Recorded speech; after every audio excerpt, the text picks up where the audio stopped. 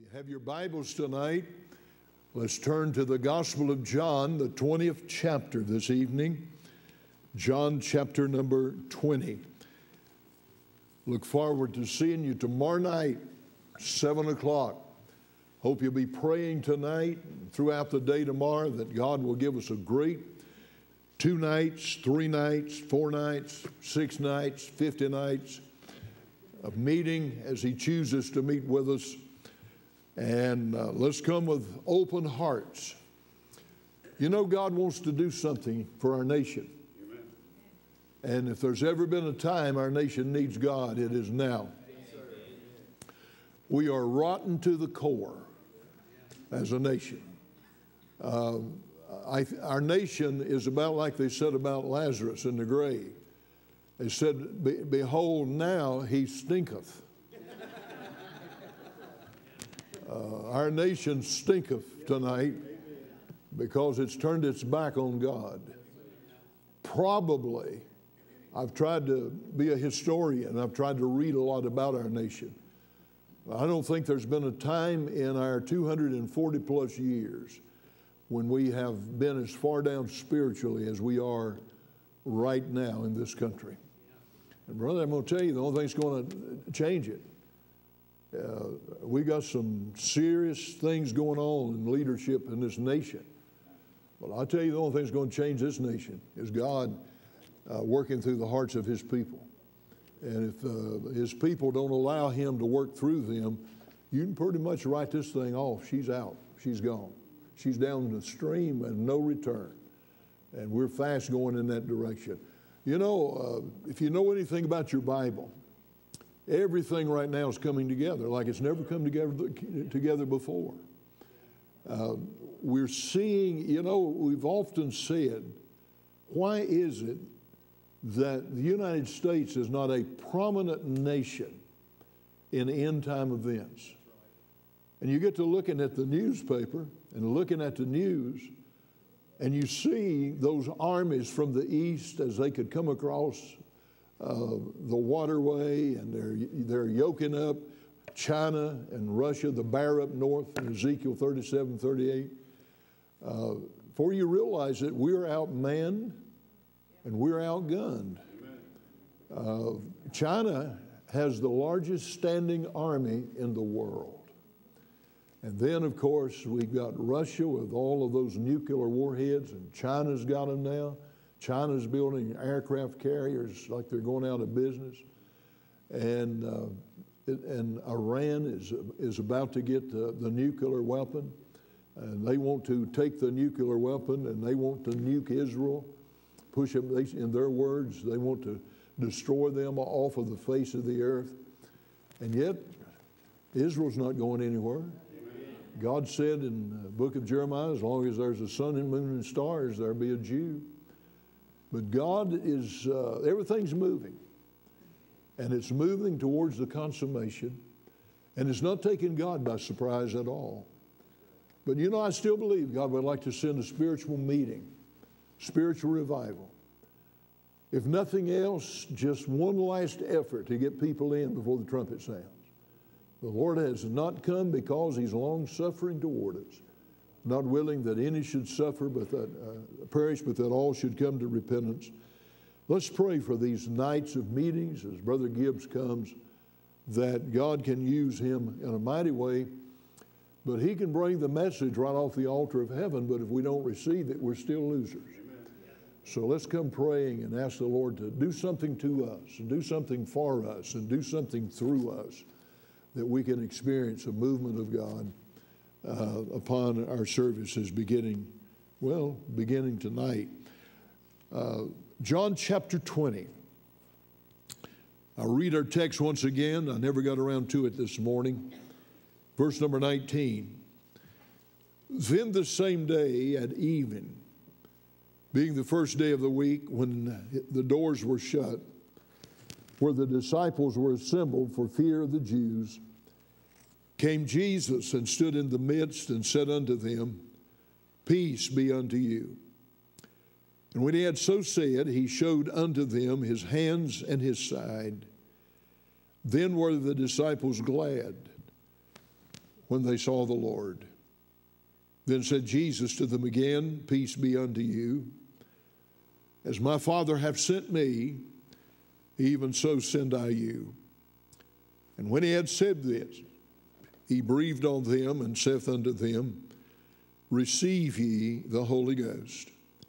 Whosoever sins you remit, they are remitted unto them, and whosoever sins you retain, they are retained. Our Lord, I want to say thank you for this day, for what it represents. And Lord, I want to thank you tonight for each one who, at the close of this day, has once again come to the house of God. Lord, we're here to worship you. We're here tonight to be challenged from your word, and I pray you'll help me tonight just to say the few things that need to be said as we prepare for these days of meetings. Speak to us tonight. May the Spirit of God give me wisdom, anointing, and fullness of his power and his presence, and not only upon my life, but upon all of us in our service tonight and those beyond these walls. And we'll thank you for what you do for us, because we ask this in the name of Jesus and for his sake. Amen. Thank you so much. As we come tonight to this chapter, a very important chapter, I want you to remember that it's the evening of the first day of the week. We're told that in verse number 19. Just a few hours after the tomb has been found to be empty. As we approach these passages again tonight, I want you to notice the setting. We realize that one of the followers of the Lord Jesus is now in hell. I'm talking about Judas Iscariot. He has sold out our Lord. But there's another person who's not present, and that's Thomas. The Bible says a little later in the chapter, but Thomas was not there. And we notice in these passages of Scripture that our Lord is meeting now with 10 of his disciples. And I want you to notice the mode they're in. According to these passages of Scripture, they're in a panic mode.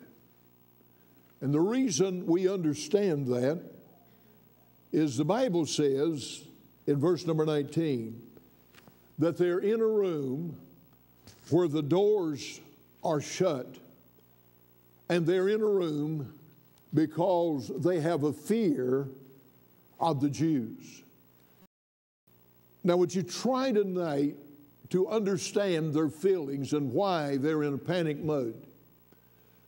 The Jewish people who have, of course, been responsible for the death of our Savior certainly will be no friends to the followers of the Lord. The Roman officials who cast the death blow upon the Lord Jesus by placing him upon the cross of Calvary are no friends of grace. And the disciples recognize that the same crowd that crucified the Lord would probably bring harm to them. And they're terrified. You place yourself in their shoes.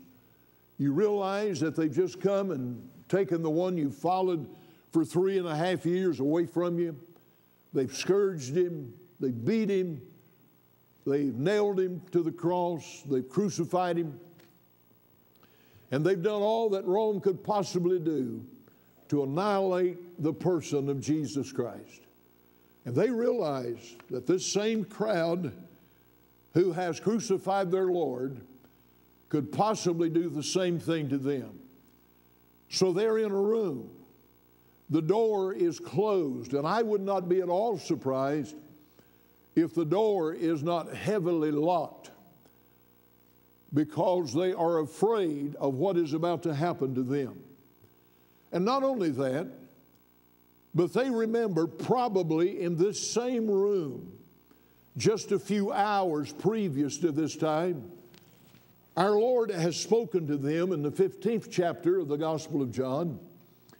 And he has said to them, remember the word that I sent unto you. The servant is not greater than his Lord. And if they have persecuted me, they will also persecute you. If they have kept my saying, they will keep yours also. And then in the 16th chapter of John, Jesus said, to these followers, they shall put you out of the synagogues. Yea, the time cometh that whosoever killeth you will think that he doeth God's service. So our Lord has tried to prepare them, our Lord knowing that he was going to be crucified, has tried to prepare them for future days and future events. That if they do this to me, Jesus says, they can do this to you also. So they're scared. As we would say in our lingo, they're shaking in their boots. They are literally horrified. They're terrified, thinking at any moment the knock could come on the door or the door could be kicked down, and they're in the panic mode. They're just not remembering all that our Lord has told them. He has reminded them time after time after time that he would be crucified. And he has reminded them over and over that he would be raised from the dead. But for whatever reason, it's just not registered with them. And so they're panicky. They're scared. They believe at any moment they could be arrested. They could be imprisoned. Their lives could be taken from them. And so they're behind closed doors. They're behind locked doors, terrified of what may happen to them at any moment. But not only are they panicky because they're afraid for their own lives, but there's a second thing that brings panic to them. Now, position yourself here. Think about this. They're in a closed room, scared to death that somebody's going to come and arrest them. And suddenly, in that room, without anyone knocking on the door, without a window being raised, suddenly in that room, right in their presence, Jesus appears. Now, could you imagine that for just a moment? It's no wonder they're in panic mode, because they're not aware of how this is all going to come together. They're really not aware of what's going on here. And the Bible says that in verse number 19, notice again, the Bible says that when the doors being shut, where the disciples were assembled for fear of the Jews, came Jesus and stood in their midst and saith unto them, peace be unto you. Now, Luke adds to this. As we put the Gospels together, Luke said they were terrified. And as they thus spake, Jesus himself stood in the midst of them and saith unto them, peace be unto you. But Dr. Luke records, but they were terrified and affrighted and supposed that they had seen a spirit. Now, not only are they afraid of the circumstances of the Jews and the Romans, but now they think a ghost has showed up in a closed room. And they're looking at Jesus standing there, and they're again in the panic mode. I remember coming along, and probably some of you remember watching these old crazy programs on television, Casper the Friendly Ghost. You probably remember that. Casper would appear and scare people out of their boots. These folks just don't recognize all that's going on in the resurrection. They've not been able to comprehend it.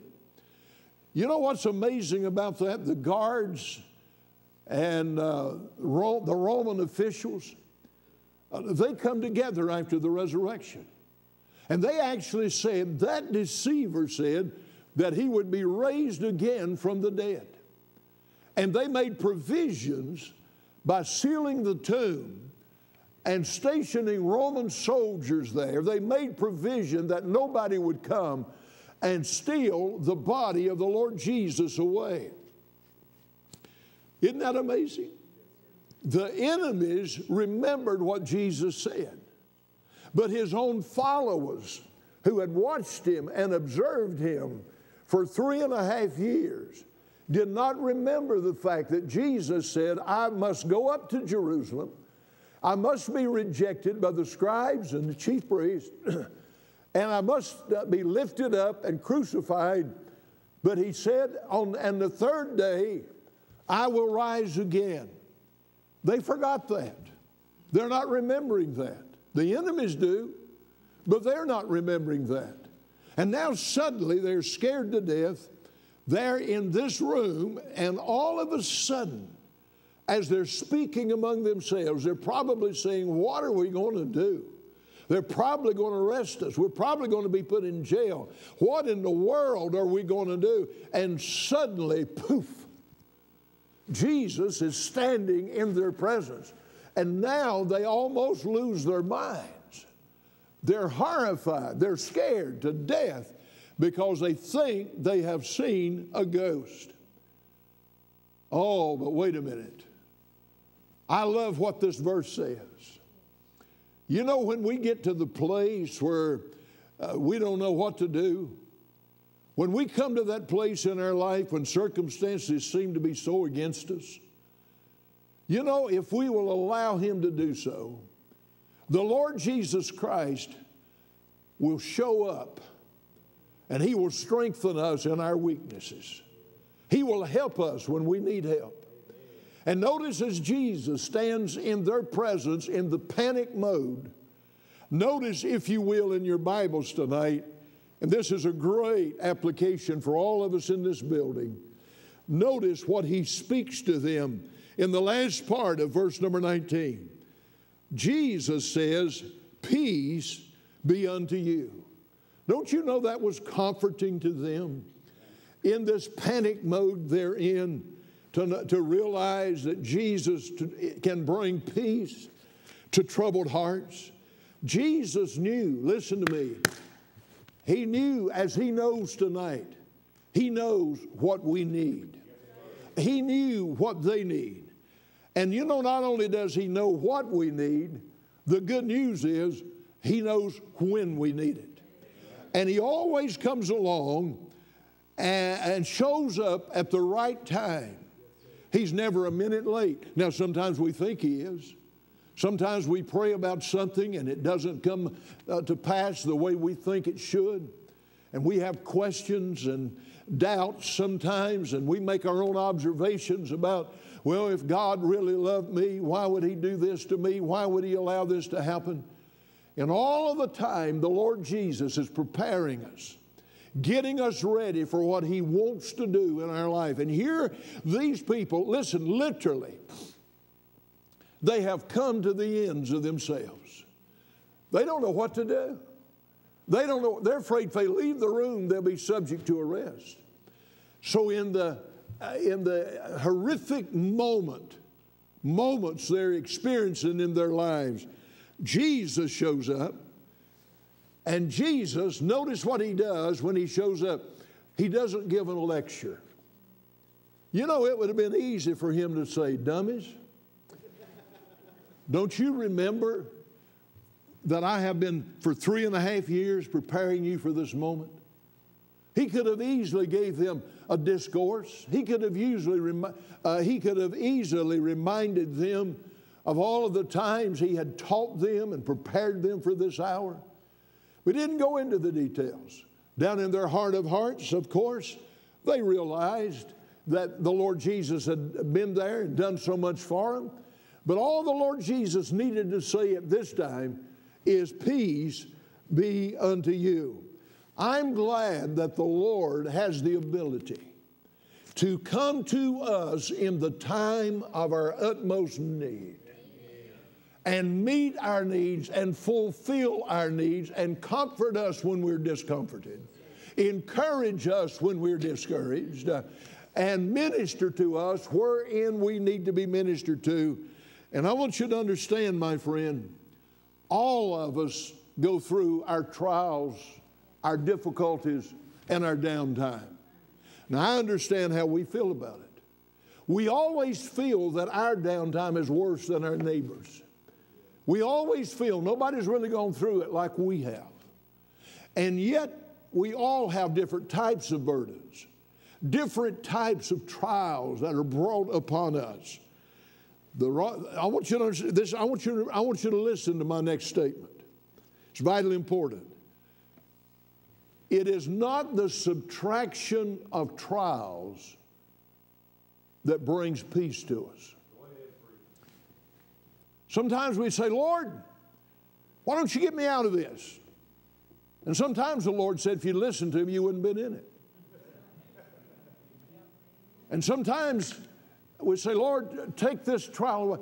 But could I tell you this evening that there are times if what's happening was taken away, we would still have nervous indigestion. We would still have problems. We'd still have discomfort. We would still be so horrific in the situation that we find ourselves in. It is not the subtraction of the problems that solves the problem. It is our reliance upon the Lord in the hour of need, as he showed up for these disciples and to these disciples in the upper room just when they needed him. So he desires to do that to us. And I'm so grateful that as he comes to us, he can speak peace to our hearts, peace in troubled times, help when help is needed. Come to our side. In fact, he said, when I send the Holy Spirit upon you, he shall abide with you forever. And he's called a comforter, and the word means someone who's called to our side to help us. He said, I'm not going to leave you in this world by yourself. Listen tonight, church, don't ever think you're alone in what you're going through. There is a God in heaven who still cares. He's not give up on you.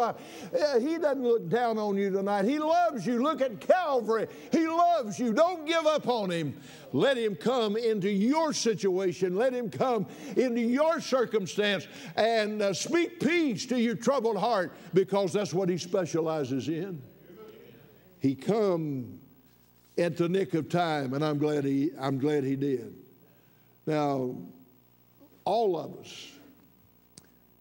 us, sooner or later, are going to have difficult times. I had an email of desperation this morning, and I've had it this week from a preacher friend, and I've been trying to pray for him through the day. Now, a lot of times you have trials and nobody else knows you have them. A lot of times you're going through something, and you may not feel comfortable sharing it with somebody else. And there's all kinds of trials, all kinds of heartaches and disappointments that all of us go through. Could you imagine what these people are feeling, the dilemma they're feeling here in this room behind closed doors? Sometimes people have family challenges. But I want to remind us tonight, Jesus never promised us when we got saved. A lot of people got this thing wrong. Jesus never promised us when we got saved that the road was going to always be easy. Jesus never promised us that we're going to have a trouble-free life. Jesus never promised us that we won't be challenged down the journey of life. And sometimes it can hit you the hardest from the individual or individuals that you never anticipated would turn against you, and many times in your own family. I've learned a long time ago, when you serve the Lord and you're sold out for the Lord, there's going to be people around you, and many times your own family, that won't understand you. And I want to tell you something tonight. Our job is not to appease family. Our job is not to appease friends. Our job is not to appease those that we work with or live next door to. Our job, first of all, is to make sure we're in tune with heaven, so that when whatever comes our way, we will have the strength that only God can give, the peace that only God can give, to say, whatever may come, I know that my God is going to see me through this. I'm going to trust Him as He comes and stands in my room like He stood in their room. And as He speaks peace to me, I'm going to believe that God is going to come to my side and He's going to see me through the rest of the journey until I stand in His presence. I've got enough faith to believe that no matter come what may, I have the promise that God is going to see me through. And let me tell you something. He can do it because He's a resurrected Savior, and all power has been entrusted unto Him, and that power this evening is available to the church of Jesus Christ. The resurrected Christ stood there in the upper room, and He gave them what they needed in that hour. Sometimes it's family. I've experienced it. It's tough. Sometimes it's work challenges. Somebody down on the job, how many times have I heard this? They've given their best down through the years, and it comes time for somebody to get a pay raise or to get a job promotion, and they're looked over. And sometimes we say, I don't understand this. But may we remember tonight that in whatever position of life we find ourselves in, we have a Savior who has not abandoned us. And our first course of action ought to be that whatever we're facing drives us to our knees. And we say, Lord, I don't understand this. I cannot comprehend this, Lord. It makes no common sense. I don't know what I've done to deserve what's happening to me. But Lord, I've got You. And I'm coming before Your presence. And Lord, I've got to have some help. And I know that You have told me to come before Your presence in the time of need, that I may find grace to help. And Lord, I'm coming before You. Lord, I'm appealing to You. I'm asking You. You've got to give me strength. You've got to give me help. And my friend, you trust the Lord. Don't get bitter, get better. I'll tell you, the thing that really builds character in your life is when you can't, but you recognize He can. And you say, Lord, makes no sense to me, but I know it makes sense to You. Man, I found myself there many times. My wife died. I stood at her grave yesterday, and I wept, put some flowers on my wife's grave, and I'm standing there weeping. And I'm saying to myself under my breath, this don't make any sense to me. She never did anything but good. She loved people. She gave her life to help people, vested her life in people. I don't understand this. But I could stand there and look at that closed coffin, and I could think down in my soul, there's going to be a better day. Because Jesus lives, there's going to be a meeting place. And my friend, when Jesus gets on board of the problem, it can turn the problem into a blessing. Because you realize that whatever you're going through, whatever you're seeing, whatever you're experiencing, it's going to soon be over. And the only thing that really matters is our dependence, our reliance upon the Lord, the one and the only one that at times can come to our side and help us. These guys in the upper room, they're desperate, but God showed up. Jesus showed up in the nick of time, and He said, your hearts are troubled, but He said, peace be unto you. That's what the resurrected Christ brings to us. I've watched the dear saints of God down through the years in sickness and on their deathbeds. I've watched them. I've listened to them. I've heard them respond to the goodness of God in very difficult situations. They've testified that God has been by their side. They've testified that God has strengthened them in their weakness. They've testified that God's been good to them because they've experienced it. Listen, the resurrected Savior is with us. He hasn't left us. He's with us. And He's going to be with us. Sometimes we have health crisis. I'm thinking of Brother Ray over here tonight. Brother Ray's got a health crisis. The doctors have said to Brother Ray, you've got months. If you don't take the medicine, you've got less than months. And I haven't heard him complain one time. I've heard Brother Ray say over, he said, I'm not worried about it. He said, the Lord's going to handle it. The Lord's going to take care of it. He said, the Lord's going to see me through. You know what that attitude does? It encourages his own heart. But do you know what else it does? It encourages people around him. Because it's real. It's not fake. It's not made up. It's not put on. It's not a hope so. It's a no so. It's not a maybe so. It's a hope so.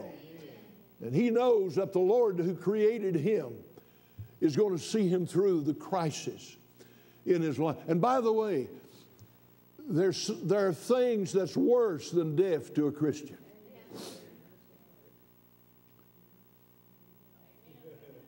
I mean, look, Adrian Rogers, a dear preacher. I had the privilege of meeting him, a great pastor from Memphis, Tennessee. Pastored the Bellevue Baptist Church, developed cancer. And after a while, he developed pneumonia in his lungs, and he's at the hospital. And the doctor has told Dr. Rogers and his family they're going to have to put him on a breathing machine. And just before they put him on the breathing machine, the family gathered around his bed.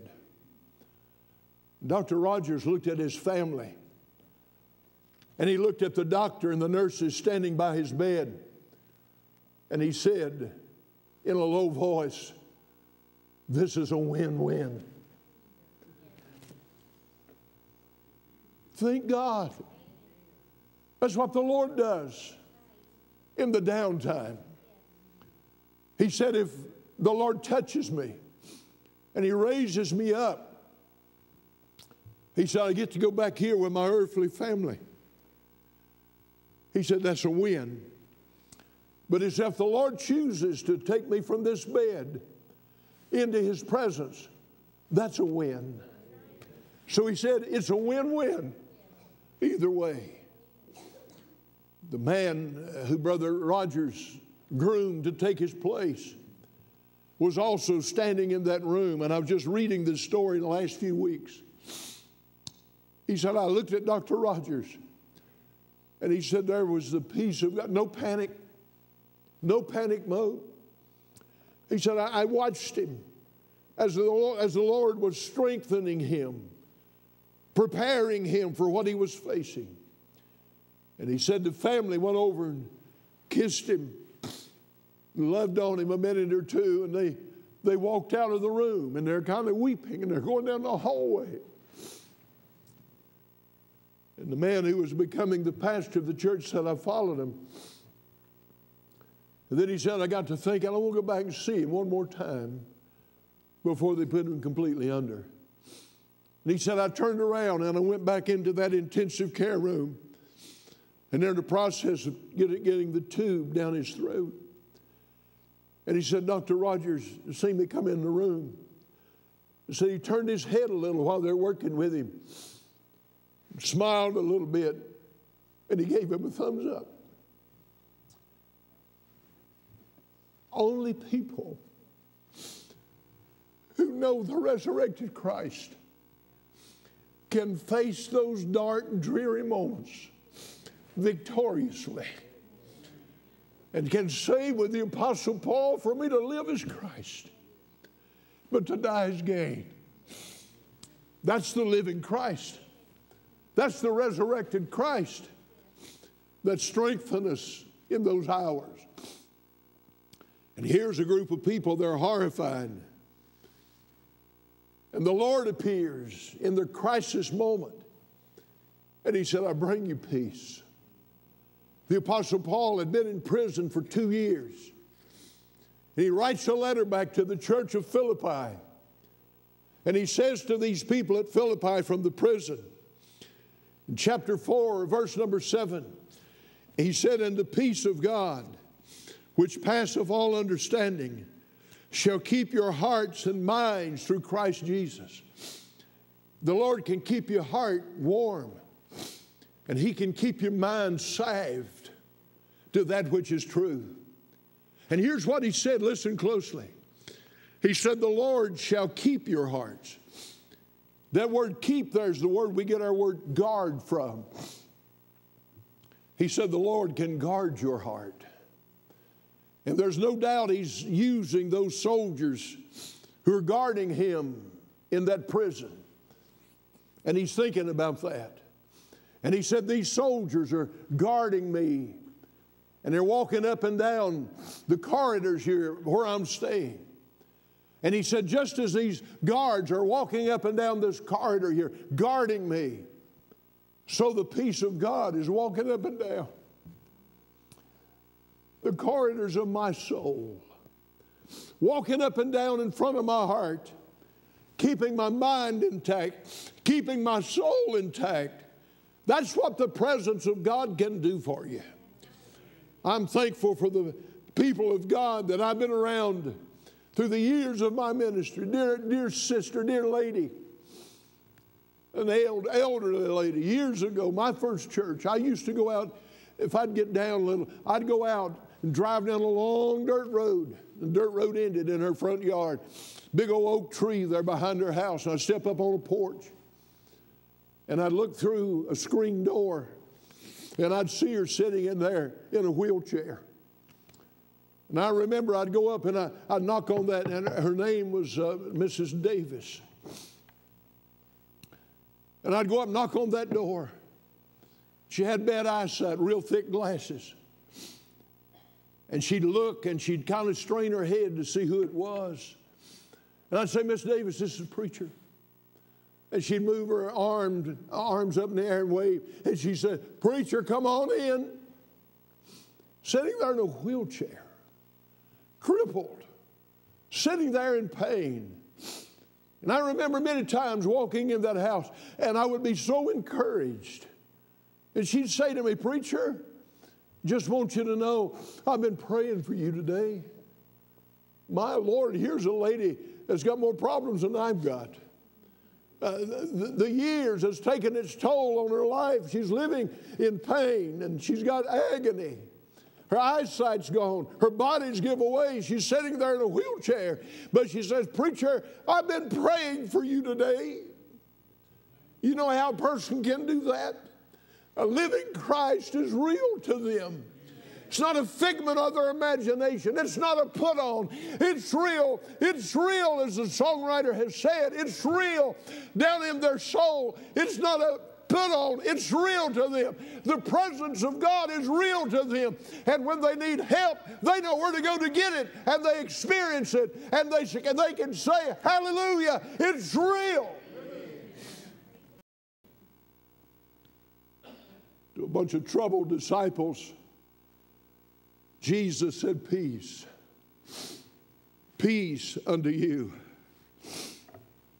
I'll never forget Dr. B.R. Lakin telling the story. He was preaching a revival meeting down in the state of Florida. And he had a son who had just been killed in an automobile accident. His son actually traveled a lot with him, but on this particular revival meeting and campaign, his son, for whatever reason, didn't go with him. They came to him in the meeting and said, "Dr. Lakin, we hate to tell you, but your son," his name was Ronnie, said, "Your son Ronnie has been killed in an automobile accident." Of course, he was crushed. And some of the preachers said to B.R. Lakin, "Dr. Lakin, we're going to drive you back to West Virginia. You don't need to drive that distance by yourself with this tragedy having engulfed your life." Dr. Lakin said, no. He said, I'm going to drive myself. He said, me and the Lord has got to work this thing out. He says, it's solely between me and the Lord. He said, I appreciate your willingness to help me, to drive me back. But he said, there's some things here that me and the Lord's got to get worked out. And I can hear Dr. Lakin right now, before he went to heaven, I heard him tell it several times. He said, all the way from the state of Florida, all the way to the hills of West Virginia, he said, the Lord sat with me.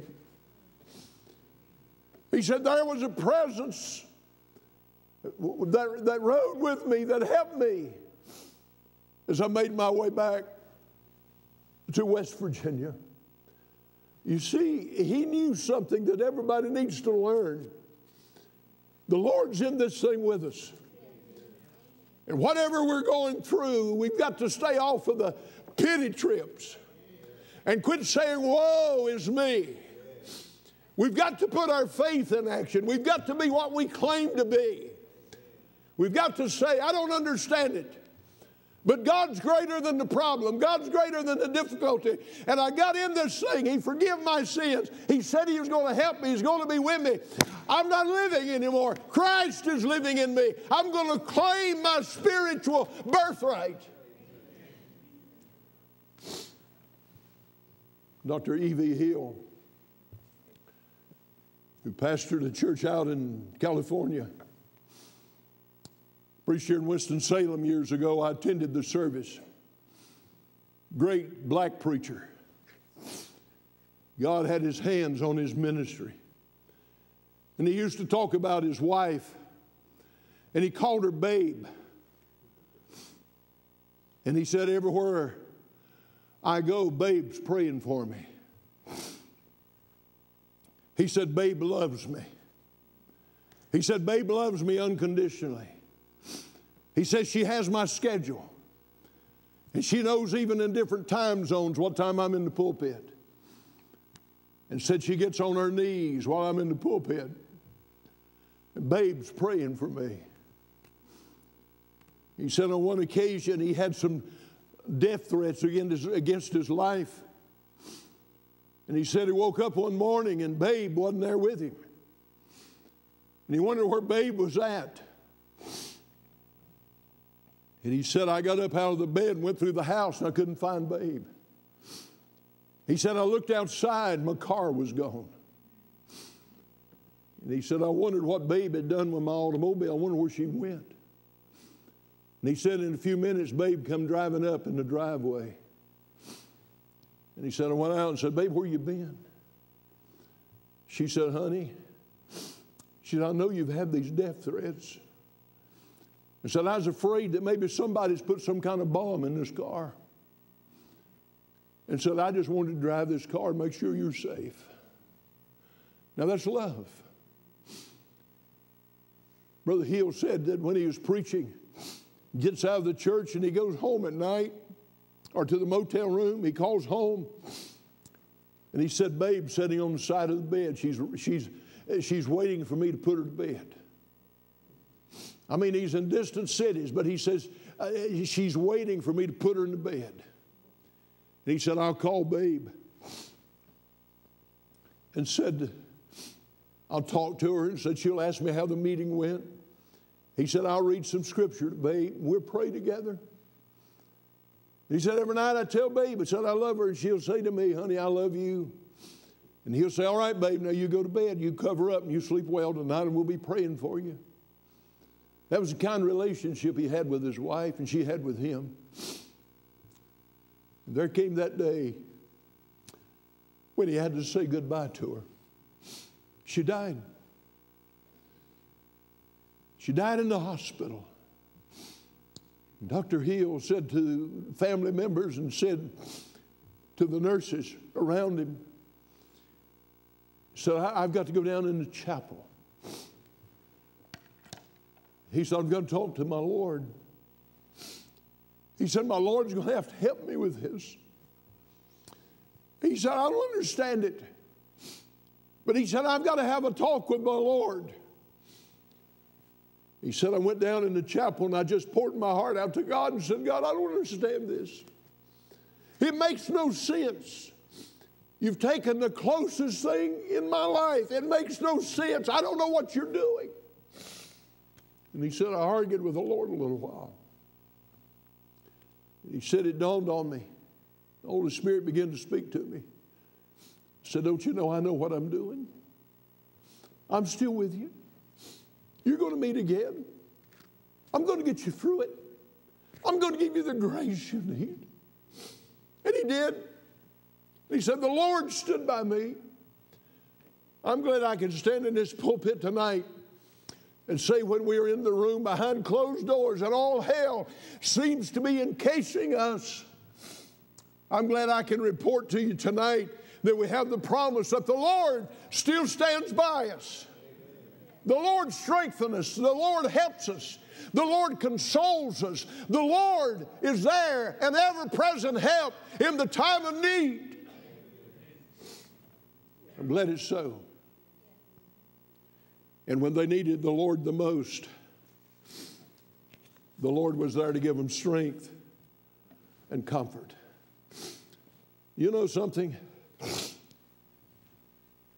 The fruit of the Spirit is love and joy and peace. That's what the Holy Spirit gives. Love, joy, and peace. I was out for lunch one day this week down in Wahlberg. Halfway through my meal, a man comes and stands at my table. His eyes looked crazy. He looked like he was just mentally sick. He raised his voice. He's talking about his mother being in the hospital. I knew this. I've known this guy for years, but wasn't a guy I knew. And he said, I went in the hospital and I got on the floor and I prayed for my mom. And he said, I looked up. They thought my mom was dying. I looked up. My mom's looking around over the room. And he said, I've been experiencing dreams and revelations. And I'm thinking to myself, oh my. You got to watch what people say when they say, well, I had a dream last night. Could very well be too much pizza. You can dream in Technicolor with pizza. And he started telling me this story. And then he said, I've been speaking in tongues. He said, do you believe in the gifts of the Spirit? And he's raising his voice. Everybody in the restaurant is looking in my direction.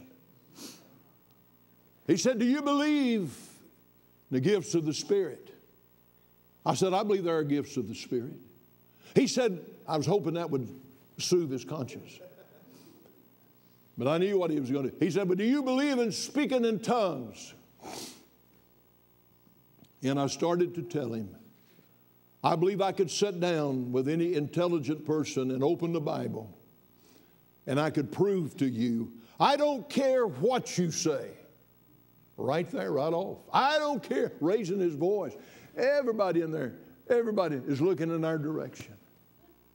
I don't care what you say. He's putting his experience over truth. I know what I've experienced. Boy, have I heard that through the years. Not what the Bible says. It's what my experience teaches me. Oh, he's gone ballistic. And you know, I had the comfort and the ease. He's jumping on me. I'm almost wondering if he's ready to hit me because he's gone ballistic. And he turns and he walks across the restaurant. And he had the audacity as he's walking across the restaurant to say, amen, praise the Lord, glory to God, like he's Mr. Spiritual. I'm thinking to myself, the fruit of the Spirit, first of all, is love and joy, peace. And I heard him say, as he got up to the cash register about me, he pointed to me. He said, that man back there's been arguing with me. But God gave me peace. That everything's going to be all right. God gives peace. And you know, because I kept there was a time me and him would have stepped outside. But God gave peace. And you know, when he got up to cash register, 2 of the waitresses came over to the table. And they said, this guy's done this before. There's something wrong with that guy. And you know what they said? They came over there as nice as they could be, that someone who professes faith in the Lord Jesus Christ didn't have to get as stupid as he was. And they said that guy actually walked in a business recently and started cussing the people in the business and breaking bottles in a business. Something's happened to this guy. And then there's another guy that's put a lot of threats against me recently. Well, I just got perfect peace. You know, I like to, and I'm finished. I'm not finished, but I'm finishing. I like to compare it to a duck on the water. Have you ever looked real close at a duck when they're swimming? Have you ever noticed how they're just going along like that and they look around and they look at the shore and they look at the other ducks and they seem to be at peace and they quack a little and they look around and they quack a little. But have you ever looked at them real close? Underneath the water, they're doing like that. But if you don't look close, if you don't give close inspection, you think they're okay. They seem to be just sailing along, just as at ease. But them feet underneath that water, they're wide open. And sometimes this world causes us to do like that. But you know, I've learned that when we're doing like that, we've got to look around with the peace of God. Because God gives peace. And Jesus had met with these disciples in the upper room. And Jesus has said to them, in the world you shall have tribulation, but be of good cheer, for I have overcome the world. Amen. Hey, we're on the winning side. Amen. We're on the winning side. Let's stand to our feet with our heads bowed, our eyes closed.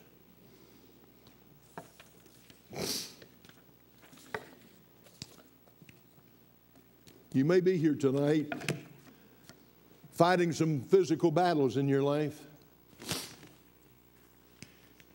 You may be here tonight in turmoil. You may be here tonight with problems that you have no solution to or for. God sent me here to tell you that this Savior we're celebrating today can handle it. You don't have to fight the flesh yourself. You're not in this thing alone. You're not in this thing alone. God's with us. He's with us now, and He's now with us.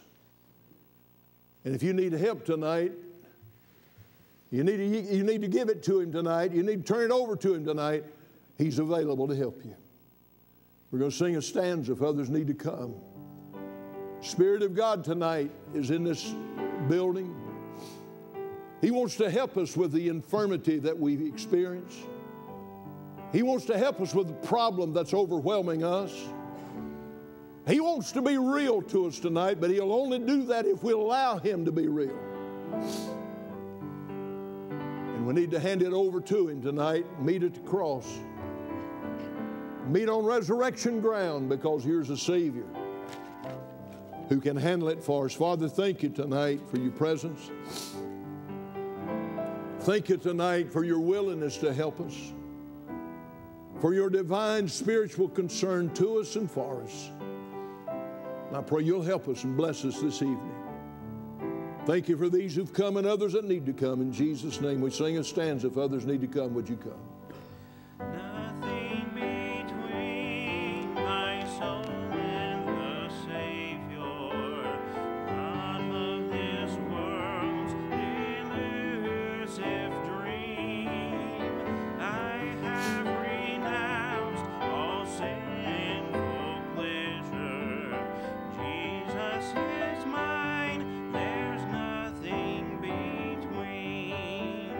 Nothing between